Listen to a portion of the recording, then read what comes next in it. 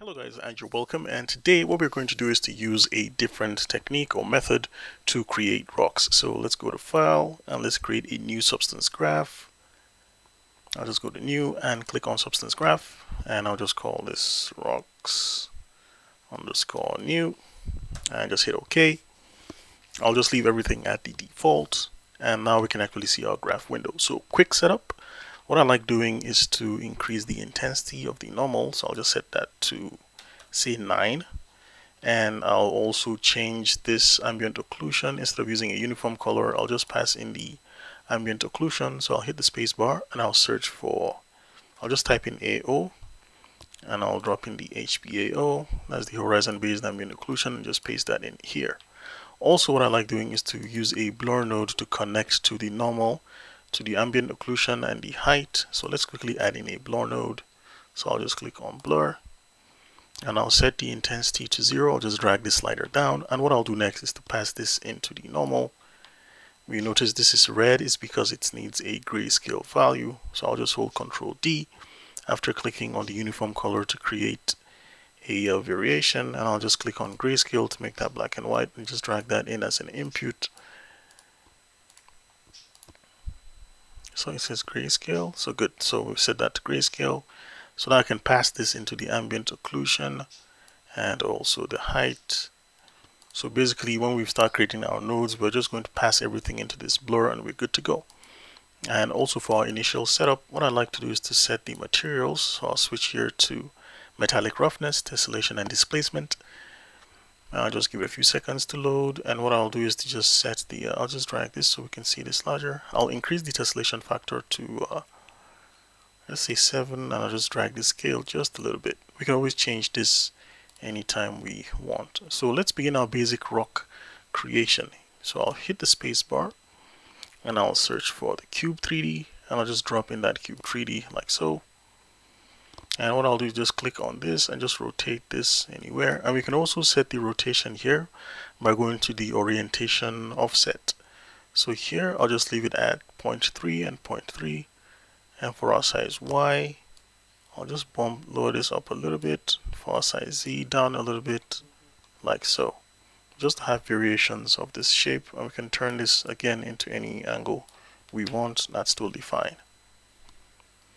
So next what I'm going to do is to pass this into a tile generator. So I'll just go to the output of the cube 3D and then search for a tile generator. We'll just click on that. Now it's going to come in with a lot of values for the X and Y as 1010. I'll just set that to 1 just to have only a single value for the tile generator and also for the pattern. So let's just go ahead and open up the pattern category. I'm going to click this and set it to image input, so it's getting the input from our image right here. So I'll just rotate this, and also instead of setting this into our background, I'm going to set it into the pattern input. To do that, I'll just hold shift click and just drag this and drop this into the tile generator pattern input. And also for our rotation random, let's just drag this so we can have multiple random rotations when we start plugging this. So next thing I'm going to do is to use a HQ grayscale to make these edges a bit smoother, because right now they look very angular. So I'll just drag an output, and then I'll just look for my blur HQ grayscale, and I'll just hold down Ctrl and D just to duplicate that. And I'll cut this connection by selecting this line and pressing delete. So what I'll do is just pass this into our blur HQ grayscale, and we can see it's kind of like ghosted. And I think the intensity is okay for this. So let's look at this one for our tile generator, and let's go ahead, since we have that, let's just lower this one. I'll just use a value of like 3 so we can see the difference. Like this is more intense, this is less intense, like so, and it's actually spinning. So I'll just zoom out and I'll drag this and just drag this to the left so we have a little bit more space to work right here. So what I'm going to do next is to use a cells 1 noise and then blur out that output with that cells 1, because the cells 1 is a good node that allows us to create, patterns that look rocky. So I hit the space bar and I'll search for cells, drop in the cells 1, and what I'll do is just turn down the scale. I'll use a value of say 4 just to make it super large. The higher you have the scale, the smaller the spaces between the elements, right? So that's basically how that works. I'll pass this into a blur HQ grayscale. So I'll go over here, search for a blur, and I'll just pass in our cells into our blur HQ grayscale so we can see the regular cells, and we're just blurring out those edges. For our intensity, I don't want this to be too intense, so we'll just set this to 1.5. So it's there, but it's slight. So this is the original, and this is it right here. It's there, but it's super light. So what I'm going to do next is to blend in our two blurs. These two, we're just going to blend them together. So I'll hit the space, and I'll search for my blend node. I could easily just have clicked here to bring in the blend node. And what I'll do is just take these two and just drag them over here. And let's drop in our blend node right here. So I'll take this and pass this into my foreground. Take this and pass it into the background. And for my mode, let me just try max. I don't like that. I'll switch over to min darken, and I kind of like the way min darken works because it's like kind of cutting out this edge. And I think I can pass in the auto levels now just to make this more better. So I'll just search for auto levels. I can see the auto levels is brightening this up, but let me blend these two, and then before I pass that to the auto levels. So I'll select this and then hit the blend node. So you can actually see we have the blend connected right here, and I'll pass in our blur HQ grayscale from the top. And what I'm going to do is to change the mode of this blend so that we can actually blend these two. So here I'll try multiply. Makes this kind of dark, but let's try subtract. And let's just drag down the opacity so we can bring in some of that shape. So we can actually see by setting the opacity, let's say to, I'll just leave it at 3.3 because 3.3 isn't a bad value for this.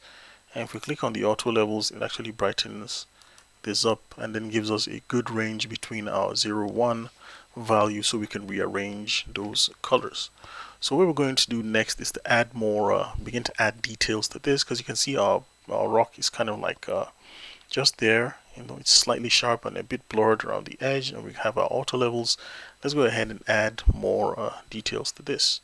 So let's add another a blur HQ grayscale. So I'll just go to output and just drag this in here. I'll just do a blur HQ grayscale like so. And next I'm just going to bring in a noise. So I'll just go over here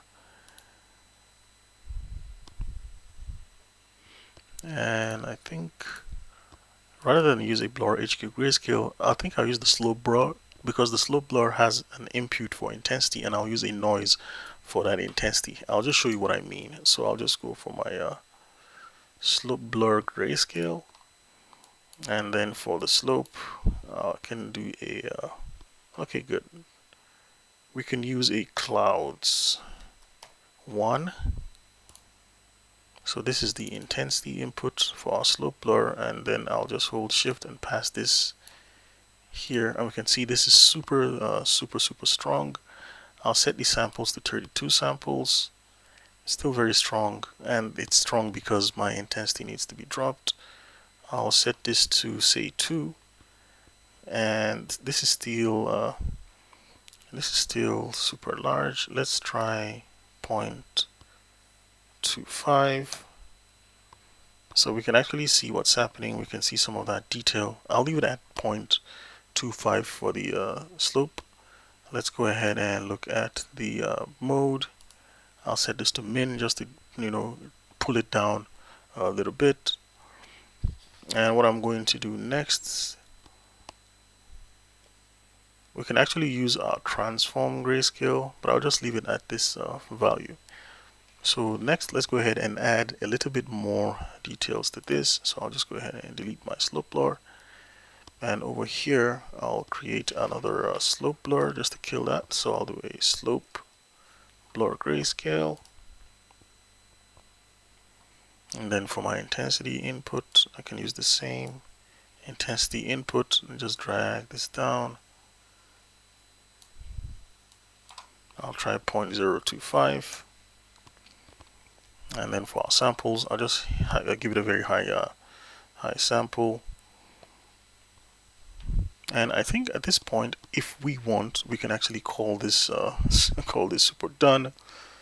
But what I want to do is to add, more micro details to this. And basically, what I'm going to do is just use a blend node, like so. And then here, I'll just add in a noise. So let's search for clouds 1. And I'll just pass in that clouds 1 just to add some noise on the surface of this. And I'll set my blend mode to subtract. And then let's drag in the opacity, very low opacity, like so. I'm clicking on this, I'm not seeing anything. So I'll just drag the opacity. Now this is the very high opacity, and this is the low opacity. I'll just leave it at 0.06 or 0.05. I think that's not a bad value. And then I'll add a slope blur. So I'll do a slope. Very simple nodes with multiple inputs, and then we keep blurring them. Basically, that's what we're doing down here. I'll turn up the samples to 32. And then for intensity, I'll set it to 0.025 for the intensity. And then I'll use the same clouds, or we can use a different noise if we want, as the value that is going to change this intensity. And then for our mode, let's try min. So if we want more of that, we can always raise up the intensity and see how that's going, but I'll just leave it at 0.2. And what we can do is to just drag this and impute this into our output so we can see what we're working with. So I'll just drag this down here and then plug in the input to the blur. And we can just zoom in and see what we have here. So if at any point we need to turn down the intensity, I can always go back and check out any of our slope blurs where the values might be high. I'll try 0.025. Just to drop that, I'll try this one.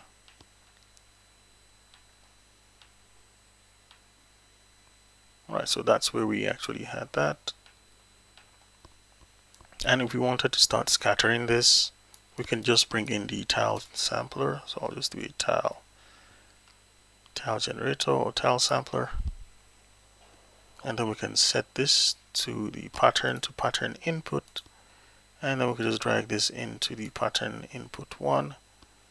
And here, where we're connecting to the background input, I'll just select that and cut out that connection.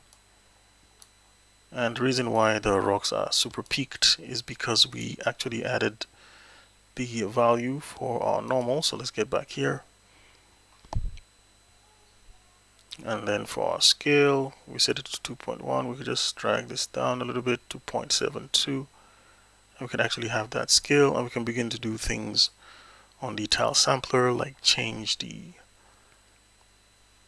size, for instance. We can set the size to a larger value. We can increase the scale of these. And what I can do is to also reduce the amount for X and Y. So I'll just get back up and do something like 12 by 12.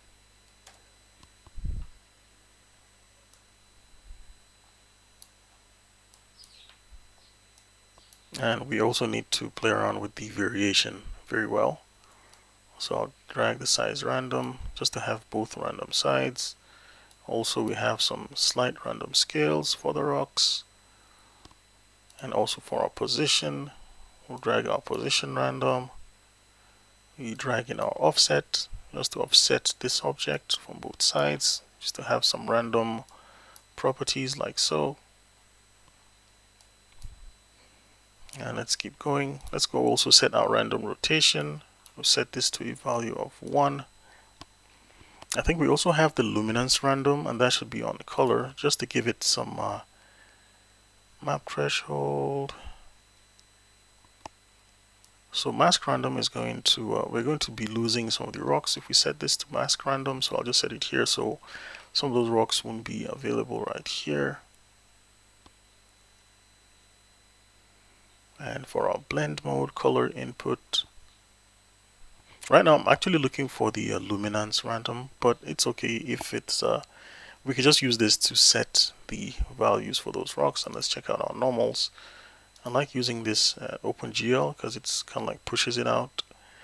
And I notice it's super duper noisy, so let's still try to reduce some of those details from the slope blur. I'll try 0.014 here, just to kill out some of those details from the slope blur.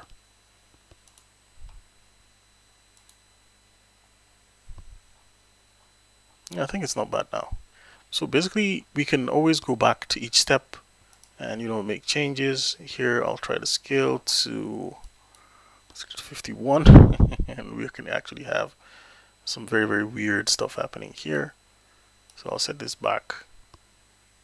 You know, we can actually see what's happening. We can create random variations.